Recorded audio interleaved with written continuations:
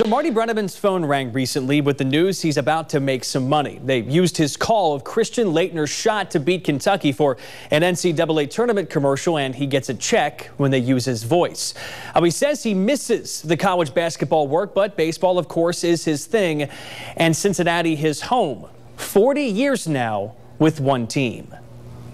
And a high fly ball way back in center field. It is out of here. A grand slam home run for Joey Votto. And this one belongs to the Reds. Being with one club your entire career, how meaningful is that to you?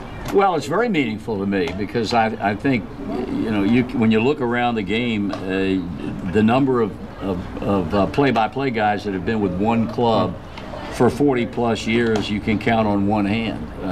There may be just four of us. Once you hit the 40-year mark, there are a whole bunch of folks that fall by the wayside at that point. This one belongs to the Reds, and it was a big one. Right on, this is the biggest one I've ever played in, Marty. Is there a moment that stands out to you in your long career when people ask your favorite moment? Is there one? I don't know. I've been blessed with having so many great games to broadcast, not only in baseball, but also in college basketball. And then, of course, you know, the Game 6 of the World Series in 75. I don't know that one would take precedence over the other. So to pick one game out over the other, I don't know that I could. I figured it'd be hard to pick a game. Is there a call, though, you're most proud of? There's some that I'm very proud of. I don't know that one would equal or surpass another. I was proud of the Griffey number 500 and number 600. And a high drive hit back into deep right field. Junior has just knocked the door down to the 500 club. You know that in situations like the Pete Rose hit, you know they're going to happen. It's just a question of when. And I know a lot of guys that try to prepare for the event and what they're going to say when it happens. I'm not that good. I can't pull that off and not make it sound like it's contrived. So the only thing you hope for is that you're able to equal the moment and convey to people listening the importance of the event that you're talking about on the air, and you don't stumble all over your words, because if you do that, those words are going to come back and haunt you ad nauseum for the rest of your life. Shall kicks and he fires. Rose swings. There it is! There it is! Get out! Get out! All right! Hit number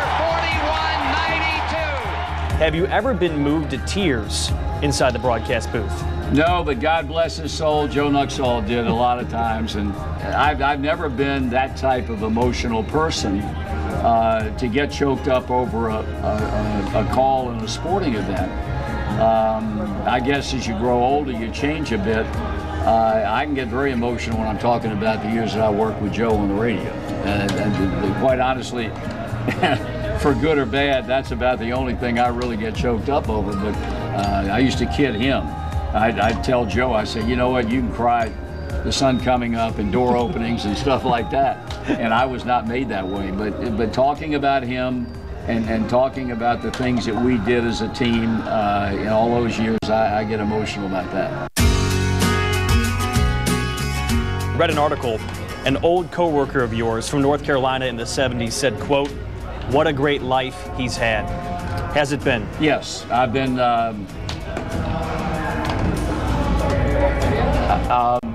I've been very blessed. I don't know anybody who has been as blessed as I've been. There are people who have been as much blessed, but nobody who has been more blessed than me in having the years that I've worked in this business, the teams that I've been associated with, the players I've been associated with, the people in general that I've been associated with, and the acceptance that I've had in this town for 40 years.